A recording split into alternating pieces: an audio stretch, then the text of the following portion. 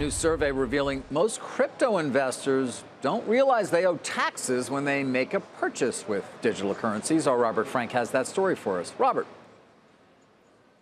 Good morning, David. Well, a lot of crypto investors are not paying all their taxes, and one reason is they're not aware of their capital gains rules. A new survey from Cointracker found that 58% of crypto holders didn't know that trading one cryptocurrency for another could trigger a tax. Now, crypto is classified by the IRS as a property, not a currency. So anytime you dispose of it, that's by trading it or buying something with it, that is tax. So say you bought Bitcoin for $10,000.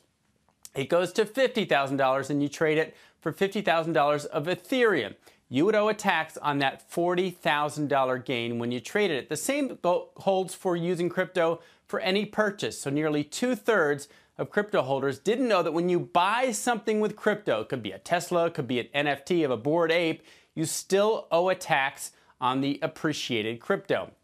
Now, the good news for crypto investors here is that the IRS doesn't really have the tools right now to detect any kind of evasion. Now, exchanges and wallets are not yet required to send those tax forms to customers or keep track for the government. There was legislation calling for 1099-B forms to finally be sent, but that doesn't take effect until 2023.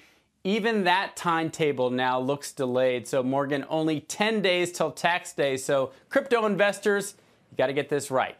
Back to you.